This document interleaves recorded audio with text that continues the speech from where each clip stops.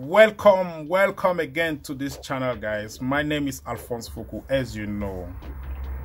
Welcome to the channel of technician, channel of entrepreneur, channel of business people. As you know, we talk about business here. On this video, I will teach you how to test the fuse. I'll show you how to read the fuse. I'll show you how to recognize a faulty fuse and different type of fuse. Guys, we use fuse to prevent the short circuit in our devices. Use fuse to prevent the burning of our appliances.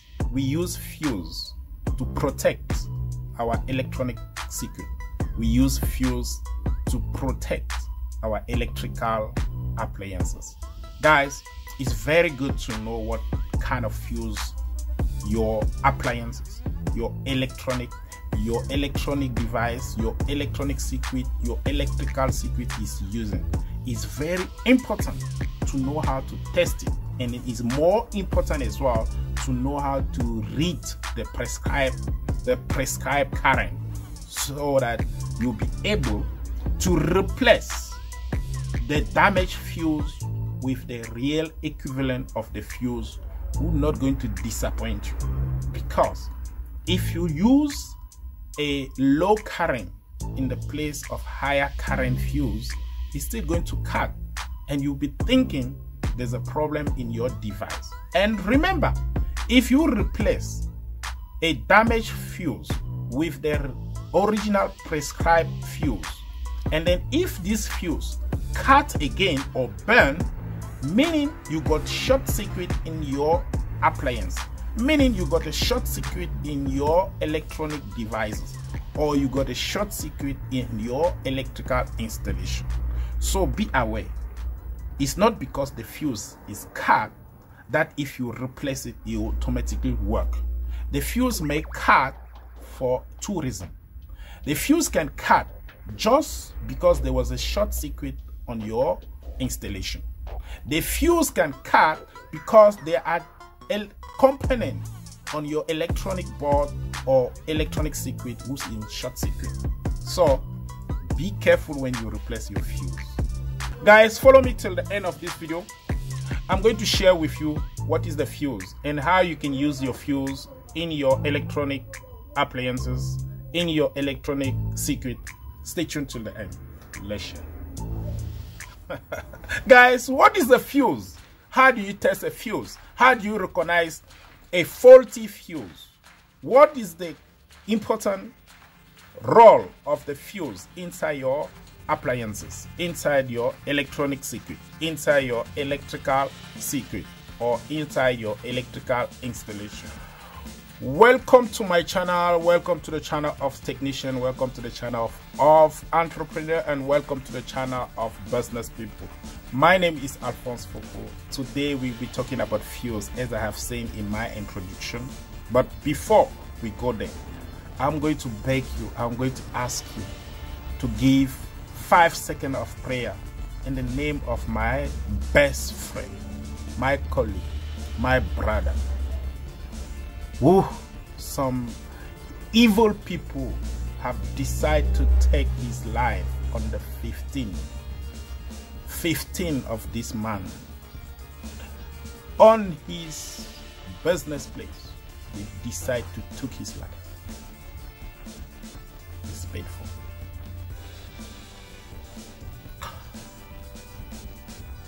Thank you very much. Today we're going to be talking about the fuse. I'm going to explain to you how the fuse works and what is the fuse. Let's go straight to the thing. Look at this. This is a fuse. This is the fuse. And then if you open your appliance, you always find something like this. If you open your television, you obviously find a fuse like this. And then inside this fuse, we got the electrical wire. This electrical wire could be made on aluminum, copper, silver. So this electrical wire have a particularity of be capable to burn or be capable to cut when the current flow on this fuse from this terminal and the other terminal, the current flow. And then when the current flow on those two terminals, if that current is higher than the prescription current on the fuse, the fuse wire will cut. And when the fuse wire cut, it protects your appliances or your electronic circuit. Guys, I'm going to use a fuse who's actually a little bit bigger so that you can see what is going on. Check at this fuse. Check at this fuse. You can see this fuse actually. This fuse got 10 written on it. I don't know if you can see it very well, but this is the fuse. Guys, a fuse is used in any type of electronic appliances. And the fuse is a component who actually the role is to protect your appliances, or to protect your electronic circuit, or to protect your electrical circuit. So if you open your appliance, you look at the power supply, you always see the fuse.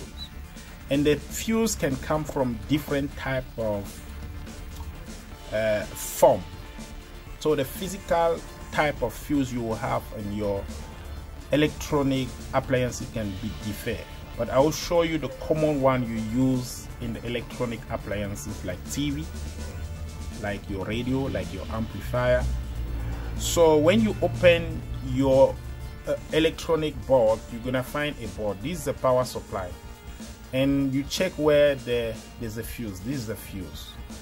This one is a fuse on this board. Okay, I'll show you another board and you see the fuse. Like this board, this is a fuse. This is a fuse. Okay, this is a fuse on the electronic board. I'll show you another one. You'll see the difference between others. Look at this. This on this board, this one I'm touching here is a fuse. Okay, but the fuse work the same way. So if I show you how one fuse works, you must know that's how the other fuse works. So you got a board where you always get a fuse. So this one is a fuse. This one is a fuse, and then you got a holder. The fuse got the holder, as you can see here. Now, when you got a fuse like this one, this is a fuse. I'm holding it like this so that you can see. We got a terminal on the fuse here and here. We got a terminal on the fuse, and between this terminal we got a wire crossing around the fuse. We call it fuse wire, and that fuse wire is made, it can be made on silver, copper, aluminum. So what happened with the fuse, listen carefully. That is a good part of the fuse. If you understand this one, you will know how to test your fuse. So when the fuse works in the electronic device or electrical device or inside your appliance, the current will come from your electrical plug firstly flow on the fuse. So when the current comes from your electrical plug, it flow on inside the fuse, and it flow inside that current will link this terminal and this one, and that current can be limited. So any kind of fuse will tell you the limited current will need to be flow on that fuse. So if you exceed the current prescribed by the manufacturer of the fuse, what's going to happen? The wire will cut, and then when it cut, the current will not flow anymore, and then that's how you protect your appliances. So when the current was flowing inside the wire of the fuse exceed the limit of the current prescribed by the manufacturer of this fuse, automatically the fuse will cut, and then you protect your device. So the particularity of the fuse for you is to know what is the intensity, maximal intensity of your fuse. And when you know the intensity maximal of your fuse, you always replace it with the same intensity of the fuse. Like this one I'm holding here. So the amperage of this fuse is 10 amp. The current flow must not exceed 10 amp. If the current flow on this fuse exceeds 10 amp, this fuse will cut. And that's how you're gonna protect the device where the fuse is actually mounted on. So if this fuse is for microwave, for instance, the power supply got the fuse. This is for microwave. So it got to support maximum of 10 amp. If you have a short circuit in the house and the current of your house flow more than 10 amp, when you plug your microwave and this fuse is inside your microwave, it's going to receive overload of current. And when you receive that overload of current for more than 10 amp, this fuse will cut and then you protect your microwave. That is the case in your microwave. But most of the time in the electronic device, like a TV, you're gonna have a fuse of 3 amp, a very low intensity, a very low current. Like this one, if you check this fuse, it got a holder and here, and it got a terminal and here. It's flowing on this fuse a maximum of 4 amp.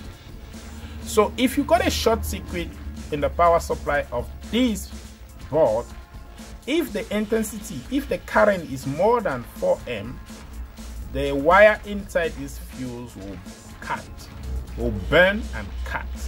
That's how you're gonna protect the rest of the electronic component. So the fuse is here to protect your electronic circuit, your component here. So when the intensity, the current of the fuse go higher than the prescribed intensity, your fuse will cut. That's how it protects your electronic appliance, your electronic circuit. So guys, if you did understand the way I explain your fuse, you understand that if I put my meter here and here, it should give me a continuity test. If I put my meter here and here, it should give me a continuity test or a bars test. And from there, I will conclude that my fuse is good because it's giving me a continuity test.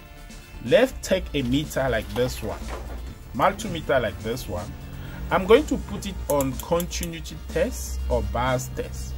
If I use this meter and then I put it on the two end of my fuse and then it make a noise, meaning that my fuse is good. Okay, so let's try put the meter down and then I'll just put the end of the meter in one end and the other end. You hear the noise, meaning that the fuse is good, meaning that the fuse is good.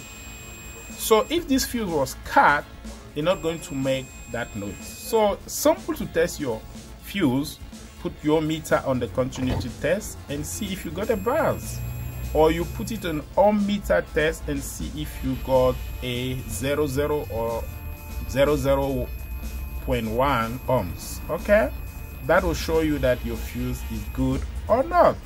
So guys, you see how it is very simple to test your fuse and to know how the fuse is good.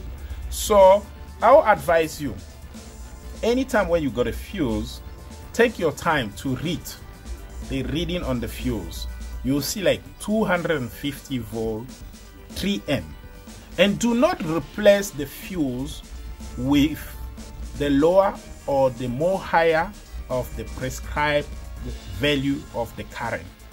Always replace your fuse with the same prescribed current.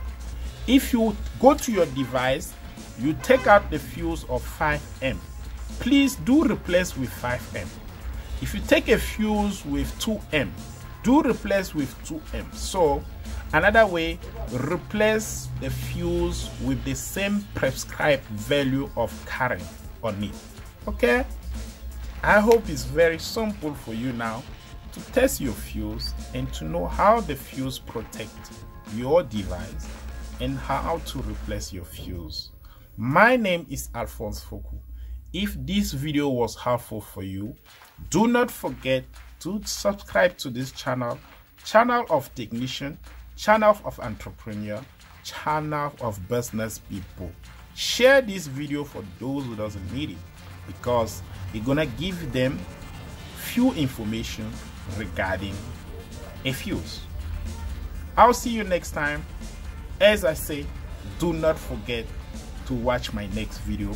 Be part of this family, technician family. Good.